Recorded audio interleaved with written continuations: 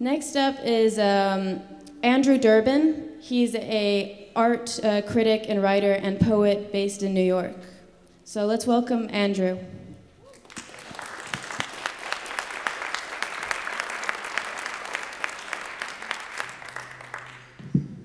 I want to be moved so that I can be here. I'm just going to read from a book I'm working on now. I purchased 2 small domestic palms and placed them in opposite corners of my bedroom. I don't get much sunlight in the room, but the woman who sold them to me says they'll be fine because palms like these grow in the dark. She doesn't sell pots large enough to replace the plastic ones they come in, so I set them on top of old plates in case they leak, which they often do when I water them. In 2 weeks, the one in the far corner of my room, where the most sunlight hits, starts to wilt. It stalks brown, gathering a fuzzy white dust that clings to the plant until eventually it collapses in a heap. Gnats gather and bob in the air over its dying body, circling the palm in the concerted manner of a ritual. I wave them away and switch it with the other palm in the room, which was doing fine, though not exactly thriving, and trim all the dead branches of the dying one until it is a third of the size, its original size.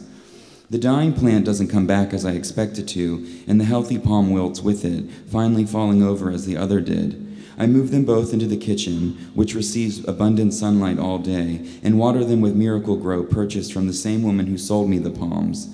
After a few days, the move seems to kill them both. I drag them to the curbside of my apartment building, where I leave them for dead. Within a week, they both rise up, sprout new, deep green fronds, and rotate upward with new life. Someone picks them up before I can bring them back in, and they're gone. Blow up the law, Hélène Zouzou writes. Cops define the era. Sit at the cafe. There is a gym close to here. Dating app. Get together. Go alone. Mood. The problem begins with you, he says. The problem, and the conditions that allow it to be identified as such, suggest that your role in it is essential, and that all of this could be avoided were you to leave. I leave. I tell him that the book is called A Fire in the Belly by C. Carr, but he asks why I said Emily. I never said Emily, I tell him, as the subway comes to a full stop in the tunnel between Brooklyn and Manhattan. Generationally speaking, nothing has changed except the coordinates by which we locate the landscape of our politics, or the politics of our landscape. Explicate from the use of those resources a future. Upstate, the protest begins. Upstate, I sit at a dinner in a yard flushed with berry bushes and discuss the MTA's budget surplus. Every surplus results from an illusory economy seeking to absorb you within it. During a march across the Williamsburg Bridge in solidarity with Ferguson, Missouri, where Mike Brown's killer had been let off the hook, a poet named Eric Linsker is arrested by the police and charged with punching an officer. He has a bag of hammers with him. The finger episode, by which I mean the party where you stuck your index finger in my ass and made someone else smell it, a gesture that almost reduced me to tears, still keeps me up some nights. I just keep thinking of her face when you asked her to smell your hand. The year in destruction, the year of the sheep, the year of those fireworks, the year of palms, the year of email, the year of your car, the year of the alleyway, the year of the Aleppo soap, the year of Aleppo, the year of Anakayi, the year of the refrigerator, the year of the father, the year of the text message, the year of the avenue, the year in passing, the years as swatches. The fake human skull wrapped in saran wrap sits on a pile of other skulls like it. Its yellow plastic makes it look real, or at least aged to a semblance of reality I find uncanny, a public token and cheap homage to time, Halloween time, and when I pass it, I stop to take a picture with my phone and send it to my friend. When she receives it, she writes back, "What is it?" I respond that it's a fake skull. "Happy Halloween," I write. She begins to respond, the small iMessage bubble floating up to indicate that she's typing, but after a few seconds it disappears and she never responds. I think to buy the skull but decide against it. Cancel that.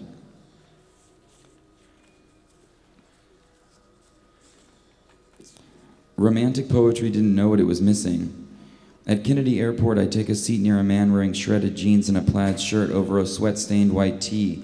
With his hiking backpack leaned up against the smoked glass wall next to him, he looks like he's just walked across the country, evidence of a relationship to nature that might be truer or deeper than mine. I write this down in a notebook thinking I could use it later. Is nature true or deep? Reification of the sublime in his and all those bodies walking about. The airport speakers play Taylor Swift, tuned to those radio dreams of metropolitan space, extorted by global capital for the purpose of ubiquitous homogeneity come true. Welcome to New York, Taylor Swift sings. It's been waiting for you. Finally risen to the occasion of a world not hers, and yet she self-proclaims her kingdom of the very newly saved. The quaint village lights, the cafe on 6th Avenue, the flight attendants circle the smooth floor, and the hiker sighs after what must have been a long trip. I covertly photograph him with my iPhone, but the flash goes off and he notices me. He shakes his head, grinding his square jaw in what seems like irritation, but doesn't say anything and looks away. I'm grateful he doesn't confront me, so I continue to survey, a little more carefully this time. I turn off the flash and capture him. He's poring over a water-damaged journal in which he seems to have written several formal poems, maybe even sonnets, in an unreadable cursive. Poetry really is everywhere. For something to be everywhere, it must be online. Conveniently, poetry is all over the internet, because the web itself achieves a kind of poetry, rendering most online bodies poetic machines, and thereby enacting in the proliferation of that messy language the illimitable sense of a socialized network of busy intersections pervading all discourses, especially critical ones, infusing most things written and said with an enhanced vitality, all of it glowing on screens scattered across much of the planet. Or have I been lied to? He closes the notebook when his boarding class is called. It's business, so either he's not a hiker or he's a rich hiker, and he pulls up his backpack, slinging it over his shoulder as he crosses the crowd clustered at the narrow gate and slips into it with an ease that suddenly makes me miss him. I forget the feeling once my class is called, and I board a jet to London. Later, over the North Atlantic, I wake up at 4 a.m. East Coast time to see out my window a curvature of gray and blue, bent by a watery alien light that resembles the flush of dishwater as it finally drains out of the kitchen sink.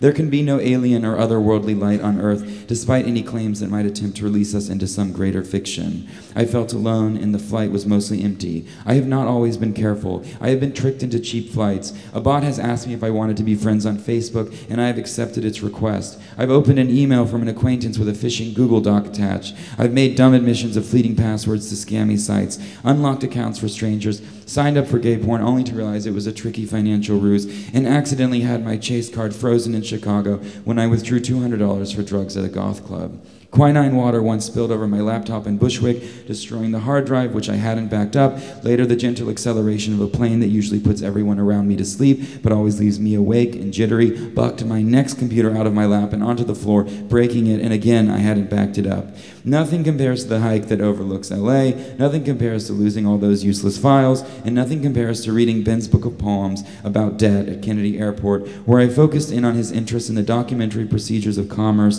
and our participation in the various markets we rely on, including and especially the job market. I've never kept a job for very long, the preconditions of employment, dedication, being so nearly impossible as to abstract every morning to a timeless, flat plane of actions I can't make any sense of. Brushing my teeth and putting on my clothes, maybe jerking off while staring at my face in the mirror, drinking orange juice or coffee, eating a banana, all of it seemingly out of order or finally pledged to a disorder that overrides the desire to put myself together again until I'm late, and too often too late, and I'm encouraged to look for a job elsewhere. Regardless of my disinterest in definitive employment, the pernicious logic of the market still wields its heavy and not so beautiful power over me and everyone else, despite all efforts to debunk it. Pleasures do not accrue with accomplishing any task. Your boss is lying to you. And there was 3 more sentences, but I left them on another page, so that's it. The last line is jobs. I don't even remember. Thank you.